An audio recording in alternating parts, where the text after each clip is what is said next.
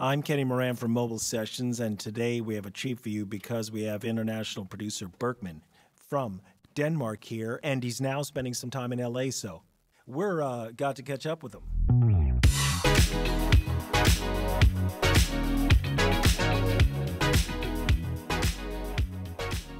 I'm from Denmark, Copenhagen, the capital. Been in the music industry for 9 or 10 years now. Started as a DJ when I was 14, and started growing from there with the getting just into the music industry. It was just so interesting for me. I remember just a guy in my primary school just showed me a video from Tomorrowland. I was like, okay, I gotta be there. I gotta get there and play and perform that. So I was like, okay, how do I do that? I just learned everything by myself, YouTube videos, whatever, and got out to all the parties, starting with all my friends and all that, and it growed out. So in 2018, 2018, I don't remember, but I played a festival in Denmark, Tinderbox, huge festival. Huge festival. Huge festival, so nice, and it was on the electronic dance music scene, and won a chance to just be a part of that, and opened the stage just after some other great artists. So it's like, okay, we gotta go for it. And after that, I was like, okay, now I start to produce my own music. So I sat down, rebuilt my my studio at home in my parents' house, and 6 months later, I released 3 singles. So it was amazing. It was amazing. I just got signed to a little label in Denmark, and we released some other stuff. Amazing. And then I grew from there and just wanted to do more. So in 2020, I got my own team, got independent, and just got out making new tracks and all that. And in 2020, I released 3 new singles. And from there, it was during COVID, all that. We did a lot of projects with some good sponsorships we have in our deals and all that. And from there, I just used the last 2 years to find my path in the music industry. What brought you here to LA? It's always been a dream. It's always been like, I have to go to LA because it's here. Everything is happening here in LA. All the good people is here. So I actually set the goal from 5 or 6 years ago. I was like, I need to go to LA. Right. More than 2 weeks to pursue my dream. And in 2020, it was actually the plan to go here. Then COVID hit us all worldwide. Hit all of us.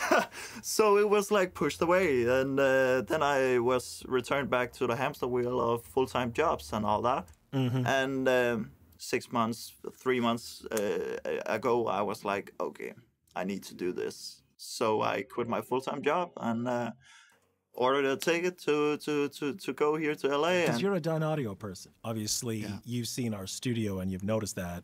We are a Dynaudio affiliate. I've been with Dynaudio for some 20 years at this point as an engineer. Yeah. Tell me about, that side of things. Do you have any recommendations for, say, young engineers or young producers, younger than yourselves that are just starting like how you started? Yeah.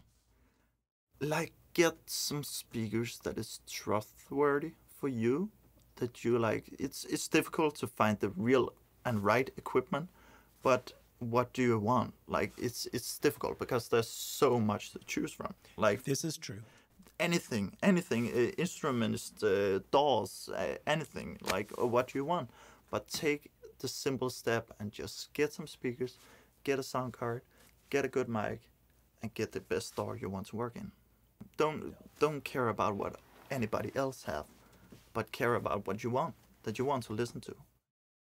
The interesting thing about Dyne speakers is that the consistency from model to model to model, that you always feel like you're in a very similar ballpark. So, you had your Air 15s, which were a great speaker. I still have a pair of Air 15s, but I used to have a 7.1 setup of Air 15s and a travel pair that went, believe it or not, in a road case. So whenever I was working in various studios, they always came with me, no matter what speaker was in the studio, because I knew what I had.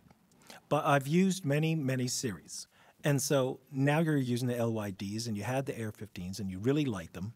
But now you're coming into Mobile Sessions, and now you're sitting in our new Atmos room, which is 100% powered by Dynaudio. Yeah.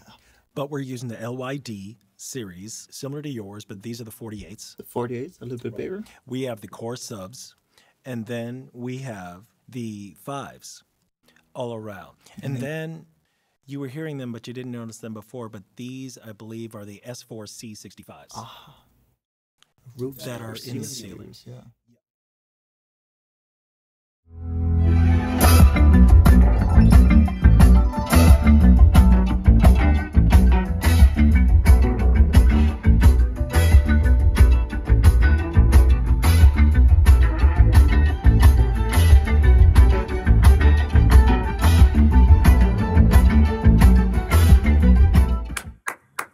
Like? That's fucking crazy. So you get Atmos now. What an experience. The strings over there, the percussion there, you have the kick, like you can feel the harmonies out here, it's just running around. That's crazy. So now that you've heard Atmos, what do you think about the experience of being in here and listening to Atmos and what it would be like to create in Dolby Atmos? It's amazing. So much detail instead of stereo. It's very different. It is, but it's amazing. An amazing experience just to get into the Atmos room. Can you describe what it was like when you first heard it? And It was like, because you know the song, yeah, and you've heard it a million times in stereo. yeah. So what was it like hearing that? It was like being in the middle of the whole concert. It was like they were standing around me. It was crazy. Just you could hear the guitar in the wrong, not in the wrong side, but in the one side, and hear some harmonies just going around you with the vocal. It was amazing. So describable music. I didn't know it could be like that. But the unique thing for us is obviously we're a mobile recording studio, and we're the first mobile recording studio with Atmos in the country, in the United States. I'm sure we won't be the last, but I think we just won the race to get here first. Yeah. But what do you think of the idea of it being mobile? It's so much different. Like the hurdle has always been you have to be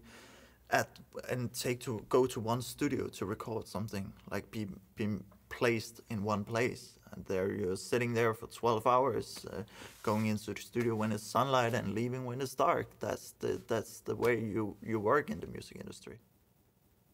But here you have like the professional studio. You can go wherever you want to go, and you have the Atmos as well. And you are a producer like many other producers. You're working with your laptop. I mean, that's your tool. And, you have that ready to go. You can bring it with you. So you have your home base. But one way or another, you have to still get to either a studio or a location. And either you're working on your headphones or you're working with whatever they have there. So you're still based on, that room.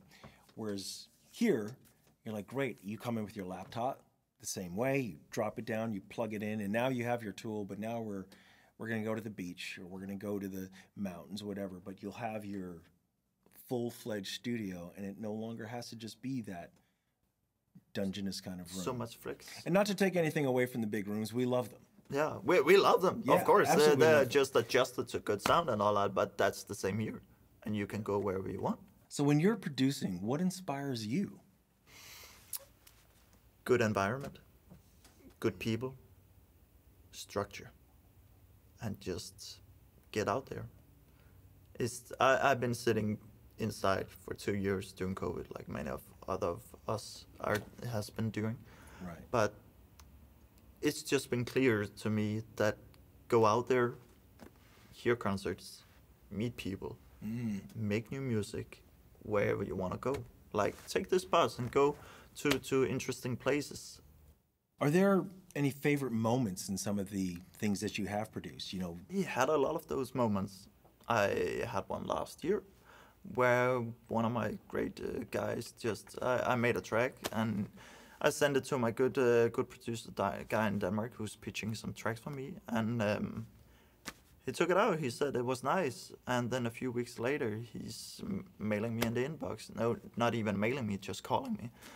And I'm just walking my dog in the afternoon, and he said, "Kevin, this is crazy. We are going to pitch this to some of the greatest artists in the world." I'm like, "Are you serious? I'm just standing here with my dog. What are you saying? What are you saying? You have to explain that to me." And that was a big wow moment for me, because then I was, okay, I'm doing something right here. So, what artists have you been working with lately? Lately, I mostly work with pitch projects, but I also produce a lot of Danish artists in Denmark. But I got some good projects with BTS and Jason Derulo and Timberlake on the way. Don't know if it would ever be anything, but it's where we're going. That's K-pop great. as well. That's great. That's really good. What kind of experience do you want to create for your listener? What do you want them to get from it when you're coming up with it? I want to get the listeners a feeling. Give them a feeling. Any feeling. If it's sad, happiness, anything. I just want them to relate to the music I made. For many years, I've been in that path of trying to do what anybody else is doing. But lately, I've just been like, I have to do my own thing and trust my own shit. And herefrom, I got to, okay, I don't just want to make music. I want to make music that matters, that people can relate to. Yeah, that's Let what them have we're a all feeling. striving for. Exactly.